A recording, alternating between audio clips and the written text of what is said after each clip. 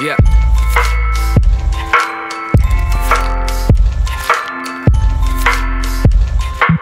He alone is God who hung the stars and planets. We are only dust and fools who trust in it completely mindless. Trial and error try to piece together and manage a selection of random molecular patterns.